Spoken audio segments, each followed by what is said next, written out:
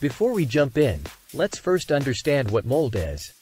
Mold is a type of fungus that thrives in damp and warm environments. It can grow on various surfaces, including food. And yes, that includes our favorite staple, bread. Now, it's important to know that not all molds are harmful. In fact, some molds are even used to make certain types of cheese, like blue cheese and Roquefort. But when it comes to mold on bread, the story is different. The mold that grows on bread can produce harmful substances called mycotoxins. These toxins can cause allergic reactions, respiratory issues, and even long-term health problems, such as liver damage and cancer. You might think that just cutting off the visible mold will save the rest of the bread, but that's not true. The mold you see on the surface is just the tip of the iceberg. Mold has a network of tiny, thread-like structures called hyphae that can spread deep into the bread, way beyond what you can see.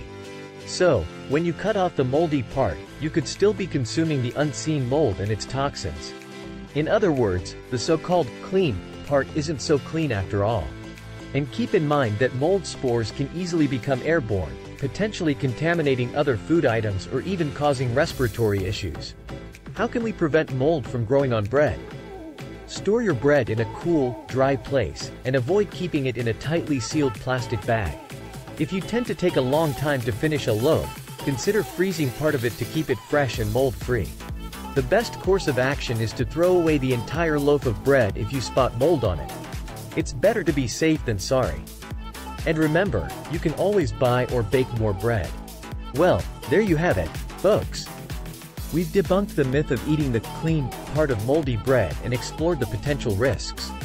Don't forget to share this video with your friends and family to keep them safe too.